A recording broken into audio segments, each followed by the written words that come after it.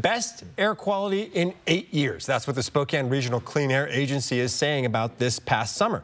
Somehow, Spokane managed to avoid the worst of an active fire season around the Pacific Northwest. Meteorologist Matt Gray is here to break down why and explain our odds of doing it again next year. And Derek, the bottom line here is that Spokane got pretty darn lucky. Where and when the big fires in our area happened this year, when those fires were happening in other places, timely rain in August and early September, boy, that all helped us out a lot.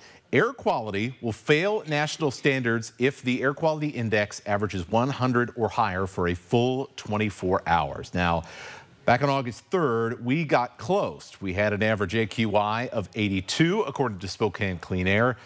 But take a look at the last 8 years of data here, and you can see why we are making such a big deal out of this. Even in 2022 and 2019, which by modern standards we consider quieter wildfire seasons around here, there were still days, multiple days, with failed air quality of that standard that I just mentioned. Wildfires, they just happened to be at the wrong place and at the wrong time, and that smoke ended up blowing into town and stuck around the city for a while. Weather conditions that promote extreme wildfire behavior, well, they're still increasing in the inland Northwest despite what's happened this year. While average rainfall during our smokiest months of August and September, you're about to see that on your screen, they're continuing to go down year over year, decade over decade.